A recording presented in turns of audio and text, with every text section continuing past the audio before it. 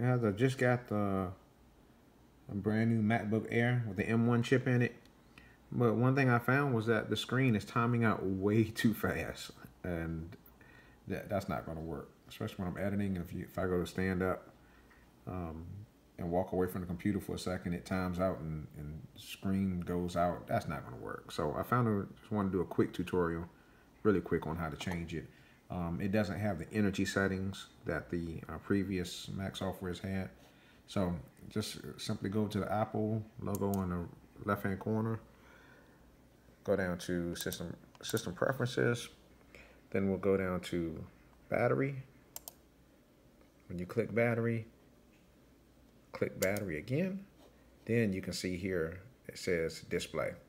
Mine is down to like 1 minute. That's not going to work. So for my battery, I don't know. When it's on battery, I guess I'll just change it to like 30 minutes. And when the adapter is plugged into it,